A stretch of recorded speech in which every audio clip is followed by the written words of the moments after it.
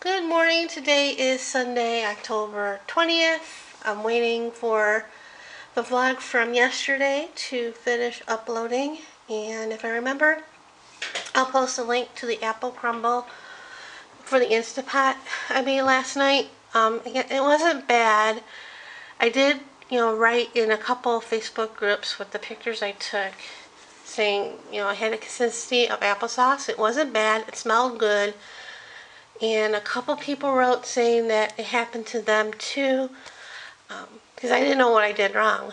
And somebody else said that because it's not baked, so it wouldn't get crispy, it's more like steamed, that that would happen. But I knew it wouldn't be like crispy like you would get in the oven. But I didn't expect to get applesauce with crumble on top. So. And then after it cooled off, last night, the pot cooled off, I put it in a container so I can wash the pot and I can make my yogurt. Started around 9:30 and it takes about 8 hours, so I'm thinking about 5:30 it would be done. And once it's done, I take the liner out and put it in the refrigerator for 4 hours, and then once that's done, you can strain it if you want to, and that's more like the consistency of Greek yogurt, but you don't have to, and I'm not going to this time. Maybe next time I'll strain it and you use cheesecloth for that, and you can save the whey for something else. I forget what, but yeah. And if I remember, I'll post the link to this recipe for the Instant Pot, the yogurt, and I'll show you what the apple crisp looks like now in the refrigerator. I didn't have any this morning, but yeah, looks like applesauce with crumble on it in it, so and it makes a lot for one person. I'm starting to think if you can strain it, not strain it, freeze it. Oh, and when I made this, I used the Trader Joe's vanilla bean maple syrup, because I thought it would give it some extra flavor, because the recipe calls for maple syrup. And I'm like, oh, I'll use that. And yeah, so after I made that, I showered and got dressed, get picked up for lunch. I don't know what time yet, because lunch is at noon, so I'm guessing no, lunch is at 1, so I'm guessing around noon or so they'll come get me. And tomorrow, going to the movies, gonna see Adam's Family, and I'll get more details on that at lunch today.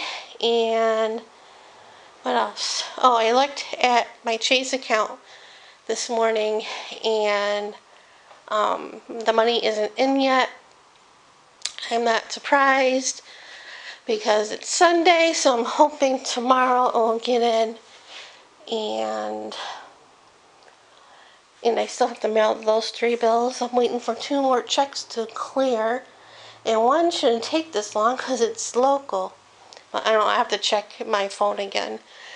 But anyway, I think that's about it for right now. I'm gonna finish this, try to find a decent thumbnail and post that recipe and finish getting ready. Not that I have much to get ready for, but anyway, that's it for now. See you. Good evening. I've been back home for a while. It's about 8 o'clock at night. Lunch was good. I was gonna have soup because it was one of the cheaper things on the menu, or I was gonna get brunch because when we were there, brunch was still available. Then I was gonna get like French toast or something like that. Well, yeah, French toast. But I ended up getting a fried chicken sandwich, and they put coleslaw on the sandwich because I asked, and they said, because I asked if they put it on the sandwich, and he said yes. And I'm like, no, I want it on the side. And because ew, I'm not crazy about coleslaw anyway, and I don't like it on the sandwich. My dad had it on a barbecue sandwich before, and he got sick from it. So no. And for my side, he railed off some, French fries, sweet potato tater tots, and onion rings. And I'm like, onion rings, not thinking that they would charge me extra for that. And I know most places charge you extra for onion rings and a replacement of fries, but I didn't even think of that. So when I got the bill and I saw the $2 charge for French fries, I'm like, not French, a $2 charge for onion rings, I'm like, I should have gotten French fries or the sweet potato tater tots. Oh well. And the onion rings weren't that, and they were good, but they weren't crispy. But anyway, so then, they dropped me off around 3:30, and then I started working on the diamond painting. Because I still had time, still going for the yogurt when I came home. So I worked on that and I filmed it. And then I stopped and took a little break, put the yogurt away. I'll show you.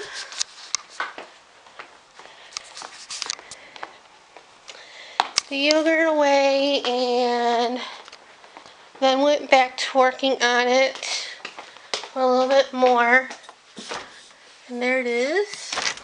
I was going to put it over here, but because of the lid, I couldn't fit it in there.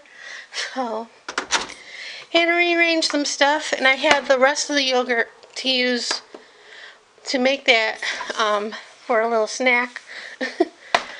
I wasn't that hungry, but I considered it as my dessert. So I worked on the diamond painting a little bit more, and by then I looked at the Logitech program that I use for my filming the video for it, and I noticed there was a button on the microphone button where you can click on it and it mutes the microphone on the webcam. I'm like, I should have known that before, because that one came in handy, because I was listening to a couple podcasts while working on it, or if I watch TV, you won't hear the TV. Well, I muted the clips anyway. So by the time I was done, because I stopped around 7:30, and I decided to edit, and of course I just realized I didn't take a picture of what I did so far, so I could put it at the end of the video. But I will take one and put it for my thumbnail when I upload it to YouTube. So when I put all the clips together, it was about 4 hours long. It was like 3 hours and 57 minutes or something like that. But by the time I, speeded up all the clips, it was down to like a half hour. I think I can see it, like 30, and I can't see it. Yeah, 30 minutes and 41 seconds. So it's still a long video, but it's better than 4 hours. And I added music. I did go back to YouTube and downloaded some more music because I didn't have that much on the PC or on the laptop before. I had like maybe 5 or 6 music files. So, yep. So now it's encoding or processing the video. So it'll probably take all night. So, and now that I know what this program works, I'm just going to let it go all night and do its thing. But I'll show you what I've done so far with the diamond painting. I put it in here because I used that table for the playing around with the computer. So, yep, I'm almost done with this section. I could have, kept working, but my hand was getting a little sore from working on it. So, and then tomorrow I'm going to the movies, like I said. I think they're picking me up around 1 or so. And some of us are going to see... I have to fix that. Some of us are going to see Adam's Family, and some of them are going to see the Sleeping Beauty villain. And then we're going to go to Marie Callender for a pie. I guess that's what they usually do after the movie, so that will be yummy. I haven't had Marie Callender in a long time. Well, their pie in a long time. So, yep. I think these are her wings that I'm working on. And I'm starting to work on her face and hair up here. So, that's about it for today. And I'll see you guys later.